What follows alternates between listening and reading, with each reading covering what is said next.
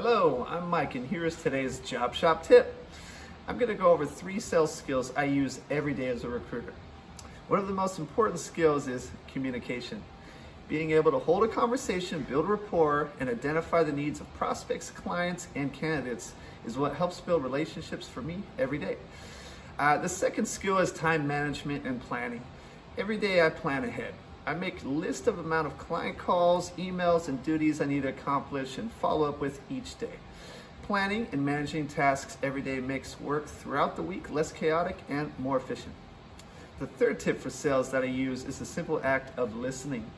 Whether it's listening to a candidate speak about their career goals, their path, a growing business looking for new personnel, or even a team member here at the office, listening and connecting the dots help grow relationships and strengthen teamwork.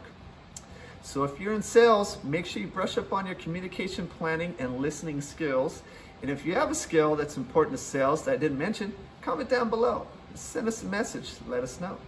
Well, that's it. Thanks for watching, and stay tuned for next week's Job Shop tip.